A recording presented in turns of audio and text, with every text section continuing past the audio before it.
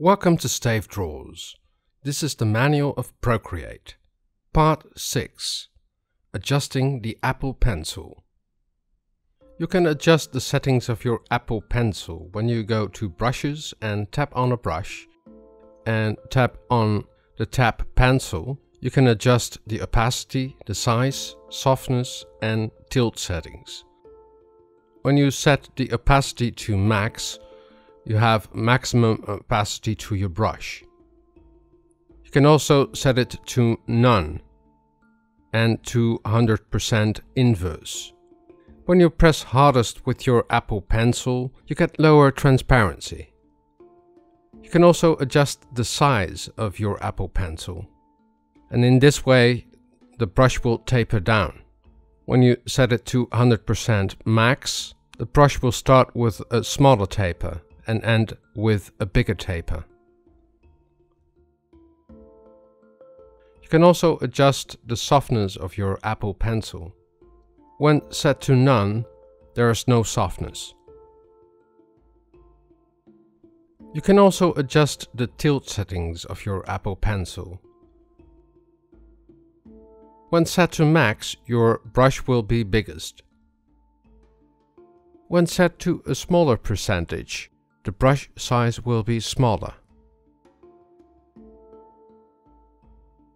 You can also adjust the opacity of your Apple Pencil when tilted. When set to 100%, you have to press really hard to get a gradient. This is great for making subtle gradients.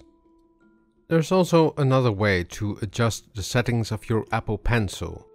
Go to Actions and tap on the Prefs tab. On the bottom of the window you see Edit Pressure Curve. Tap on that, and there you have a grab where you can adjust the settings of your Apple Pencil.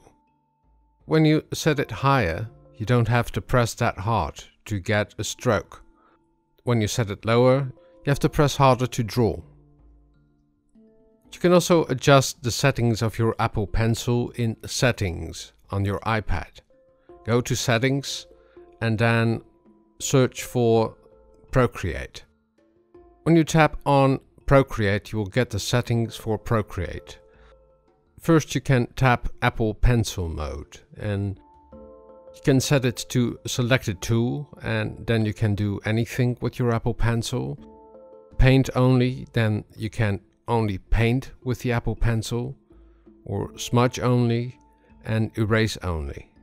But I prefer to set it to Selected Tool, so you can do anything with it. If you're looking for certain parts about Procreate, you can go through the playlist and there you'll find the subject you're looking for. If you like this video, please give it a thumbs up or subscribe to my channel. In that way you won't miss a single video. Drawing is fun and practice makes perfect. See you next time. Doodles!